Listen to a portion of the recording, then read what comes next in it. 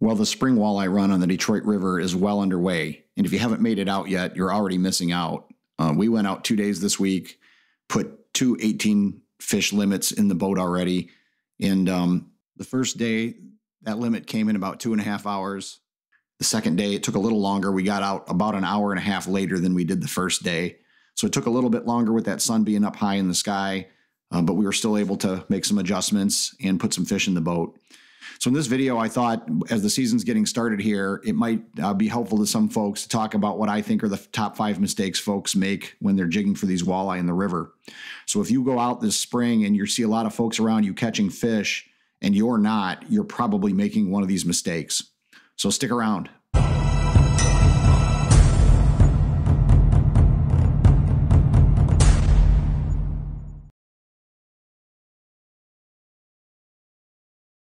So the first mistake I think a lot of folks make is that they're just not fishing where there are fish. And obviously, if you're right in the middle of a pack of boats where guys are hauling in fish left and right, you know that's not the case. You know fish are there.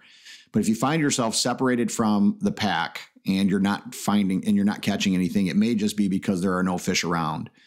And usually the reason for that is that you're fishing the wrong depth of water. When the spring run on the Detroit River gets going in full swing, that river is loaded with fish, especially right now. For those that aren't aware, I do have a blog site, and about a year ago, I did an article with a guy by the name of Jim Francis of the Michigan DNR, and he talked about the class of walleye that we have right now in Lake Erie and how it is almost record-breaking in its size. And that means that there's a lot of fish that are running up these rivers in the spring to spawn. So this means it's really just a matter of finding the depth of water the fish like on any given day. And that has a lot to do with the lighting conditions that are in the water. I did a video on this here just a few weeks ago. If you haven't checked that video out, I'll drop a link in the description. But walleye don't like light. They like low light conditions. And so the depth of water you find them in is going to be related to those lighting conditions. On a bright sunny day in clear water, generally you're going to find them pretty deep. But early in the mornings, when the sun is low, or when it's a cloudy day, and or when the water itself is very cloudy, they'll tend to be shallower. So it's a matter of just finding that sweet spot based on the day's lighting conditions. All right, the number 4 reason that I think folks tend to miss a lot of fish and don't catch as many is because they're just not using the right colors. If you watch some of my previous videos, again, I've talked about this at length. The color has a lot to do with the lighting conditions that are in the water. So this is somewhat related to the first mistake, which is finding the right lighting conditions to find fish. But then when you're in those conditions, you need to pick a bait color that helps the fish see them and looks like something they would eat. I'm not going to get into too great detail here, but in general, when the water is very stained and it's hard to see, it's more important that you have something that's bright and flashy that the fish can find, because their opportunity to catch that bait is just very short because they can't see. So when it's dark, use something that's, got some chartreuse in it, maybe a hot pink, maybe the tail of the plastic bait you're using is got some chartreuse on it or some hot pink on it. That allows the fish to see it, and they don't get a lot of time to analyze it. They need to bite it or they're going to not see it again. And that's where the color is, really comes into play.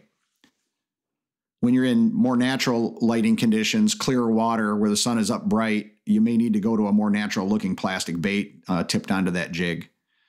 I'll drop, again, links in the description to previous videos I've done on this. All right, moving on to the number 3 mistake I think folks make, and that is not tipping their presentation with some live bait. Oftentimes, although you'll catch plenty of fish with a jig or plastic without any live bait on it, it usually helps to have a little live bait or scent on that jig. And again, it gives the fish another sense that it's real, what it's chasing and pursuing and trying to eat is real. And early in the season, usually that's a live minnow. As the walleye season, as the water warms up and you get into later April and May, a lot of times folks will move on to night crawlers. Something to give it a little odor and give that fish just that extra assurance that what they're chasing is something that's real food for them.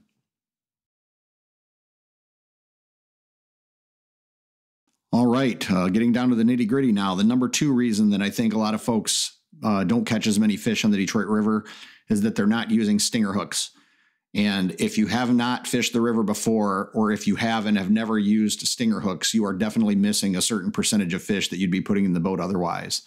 Now, so far this year, the fish have been pretty aggressive, and we've only caught a few fish on the actual stinger hook. Most of the fish we've caught with that jig right back in the walleye's mouth. But there are a certain percentage of fish that you will lose without that stinger hook. It just adds certain assurances that when the fish bites, if they don't bite, get that whole bait in their mouth, a lot of times they'll just grab the tail and that stinger hook will catch them. So if you're not using stinger hooks, you probably should be. And if you don't know how to tie those up, again, I'll drop a link in the description for how I like to tie my stinger hooks. And finally, here we are at number 1. So the number 1 mistake I think folks make when they're jigging for walleye on the Detroit River is that they're not using the right jigging technique. And there are a few reasons for this. One could be that you're on the bottom, but you're on the bottom too much. In other words, you're letting that bait drag the bottom and you're not keeping it picked up and just kind of lightly bumping the bottom on the jig stroke. But probably the biggest thing that I see most people make a mistake here is that the bait is being jigged too aggressively or too high. Especially early in the season when the water's cold, the fish need to be the fish don't have a lot of energy, and they are not going to be able to catch up to a bait that's being jigged too aggressively. Most fishermen know that when you're in cold conditions, presentations need to be much slower. But there is a subtlety here that can make a huge difference, and I'm going to show you an example of that. My nephew, who's the one in the sort of the camo coveralls here, was out catching my son and I, and we're obviously in the bright yellow, at a rate of about 1.5 to 1. So he was catching about 50% more fish than we were on the first day here. And we noticed that he was using a slightly slower and less herky-jerky jigging stroke than my son and I were. And once we started slowing ours down a little bit, we started picking up more fish. So if you can have the best color on, you can have fish that would be interested in your bait all day long. You can be over hundreds of fish. But if you're using a jigging stroke that doesn't allow the fish to ever catch up with it, then you're never going to catch a fish. And I think this is the number 1 mistake most people make. So as promised, I'll go over the 3 baits that we primarily used for the 2 days that caught almost all the fish. In fact, I don't know that there was a bait that caught anything other than these 3 because it's kind of what we stuck to. But the one that probably caught the most fish is a Lunker City finesse fish, 4-inch, that's in the pattern called Purple Ice, and it had a chartreuse tail. You can buy them that way, but if you can't find the ones with the chartreuse tail, there is a product called Spike It that I've mentioned in previous videos. It's sort of a dye that you can dip the tail of the plastic in, and it will turn the tail of any plastic chartreuse. And because chartreuse is such a great color to use when jigging for walleye in the Detroit River, I make sure I always have a bottle of that on the boat. Just to help add a little flash of color to the tail of just about any plastic I use. The bait that probably caught the next most fish is called Blue Ice. I featured this in previous videos as well. It's one of the most popular color patterns, especially when the water is clear. Now, last year I used Wonder Bread pattern for most of my fish, and the water was much more stained last year than it has been so far this year. So on the 2 days we fished, because the water was pretty clear, the ice colors, adding that little flash, a little bit more natural looking, seemed to be the ticket.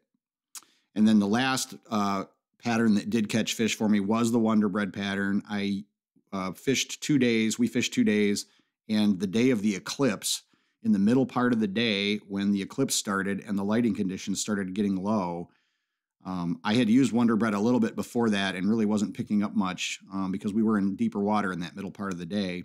And I was thinking maybe it was dark enough down there that it would be effective, and it wasn't. It wasn't doing much for me. But I put it back on when the eclipse started, and as the conditions got darker, I started picking up fish. And that picked up 4 or 5 fish for me in the next hour pretty quickly. So those were the 3 color patterns that work best for us. Obviously, there's dozens of others that will work. It's really just a matter of finding what's most effective, what's catching you fish at a rate that you're satisfied with. So that's about going to do it for this week's video. I hope you found this one helpful. The mistakes to avoid will certainly help you put more fish in the boat. And hopefully you find that right color pattern based on the water conditions where you're fishing. And hope you have a great season. And we'll see you next time.